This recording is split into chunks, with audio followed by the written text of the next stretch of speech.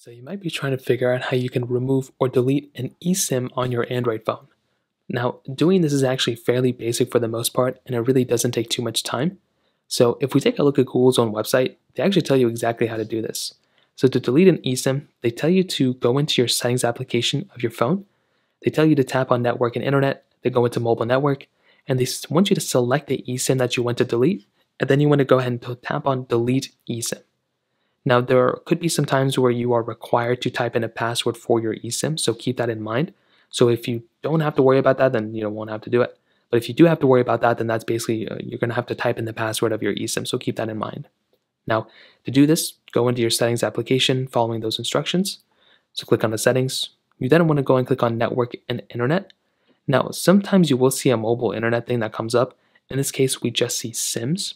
So what we want to do is we want to click on SIMs, and we should be able to see our SIM card information here. Now you can see I don't see that information because I don't have an eSIM here, but make your way over to this panel and you should be able to see your eSIM. Now when you see that, you want to select on the eSIM that you want to go ahead and delete. So again, this is very, very important because if you don't tap the specific eSIM that you need to, it's not going to work out for you. So tap the eSIM that you want to delete.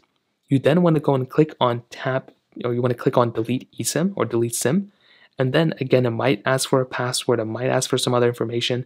Go ahead and fill that information out, and then you'll basically be able to delete your eSIM that way. And that's basically how you do it. Super basic, and it really doesn't take too much time. If you have any other thoughts or questions, let me know in the comment section below. Hit the like button, that would mean so much, but definitely hit that subscribe button.